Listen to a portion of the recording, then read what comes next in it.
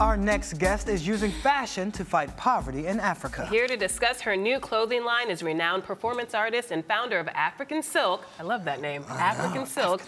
Edoheart. Edoheart, welcome to the show. Oh, thank you so much. You look gorgeous. Yes. Thank you. I tried. This is called a gele. Yeah, gele. A gele. Yeah. Beautiful. Is this part of your line? It won't be part of my line, but actually it's a great question because the fabric that I'm wearing is traditional African fabric. So this is not stuff that you would find walking around some shops in New York or elsewhere.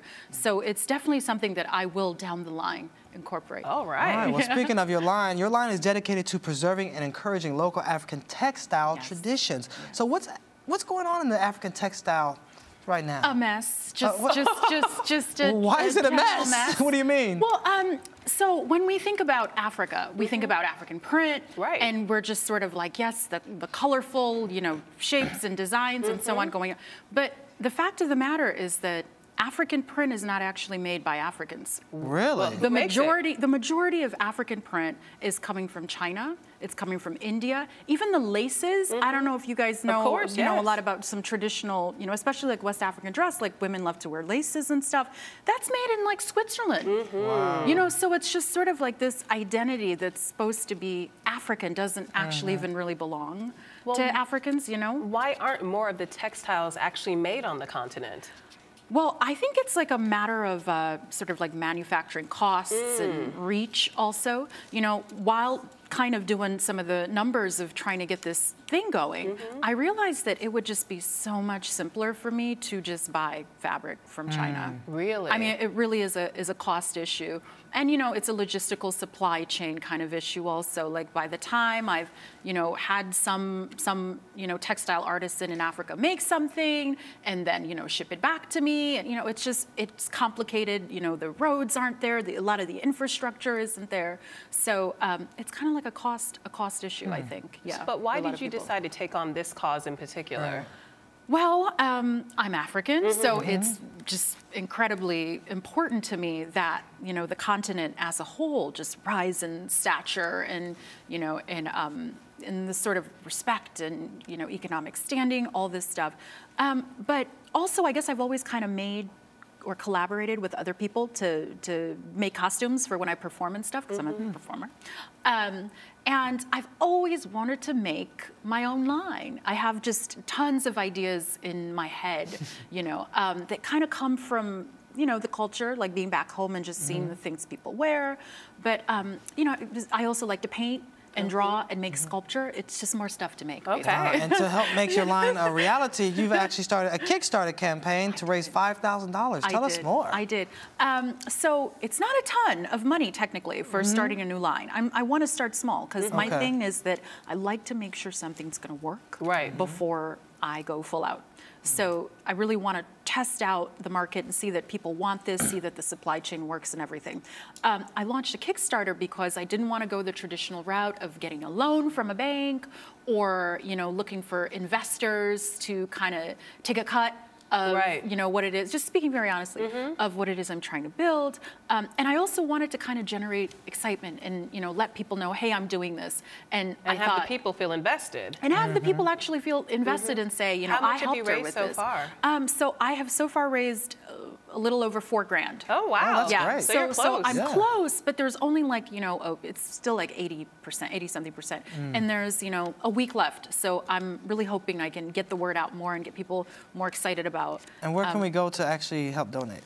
So you can go to Kickstarter.com and search for African Silk.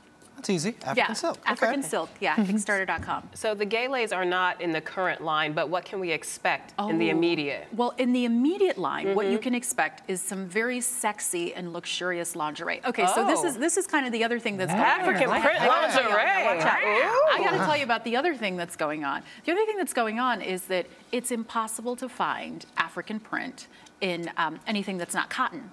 It's generally only in cotton. And I wanted some in some soft, luxurious fabric and couldn't find it. So it's like I have to make it myself. So that's kind of the other thing that's going on. So you can expect some very nice, like a bralette and brief set to start with gorgeous colors and, very traditional, made with like a, clay and wild grapes and leaves. I mean, this is how they dye back there and stuff.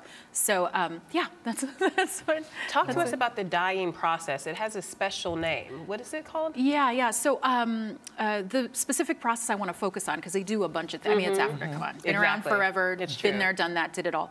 But I specifically want to focus on something called bogolin or bogolin fini. Okay. And that's the one where they use like clay and sorghum and different kind of leaves, to make indigo and things like that. It's really beautiful process. Actually, if you watch my Kickstarter video, you'll see some of the process happening, so you get a sense of what it really is that they're doing. It's gorgeous. It's sustainable. It's the future. It's how we're going to protect our Earth. Yeah. You know what I mean? Make sure that when we wear things, they're not toxic. Because that's the other thing. A lot of the dyes that are in clothing and stuff are toxic. They're really bad for us. They seep into your skin. This is bad. People getting cancer left, right, and center. How are we going to prevent this?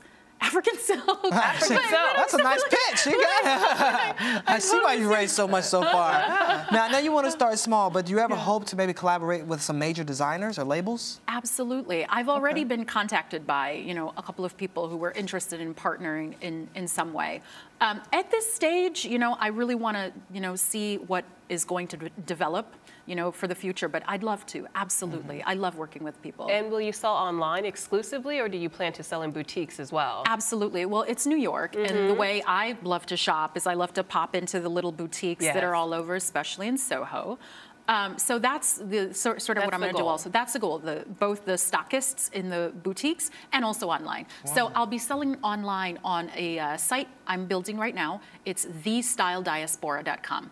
But all that info will be on my Kickstarter. So if you go to kickstarter.com and search for African silk, all that stuff will come up. All right. Oh, well, I'm excited. Yeah, me too. You're Nigerian, right? I am. You're from Edo State? I'm from Edo State, okay. Yes. All right. And is textile huge in that area or no? It's very huge. Okay. It's very huge. I went back, I toured some of, where the seamstresses work and some of those quarters and stuff.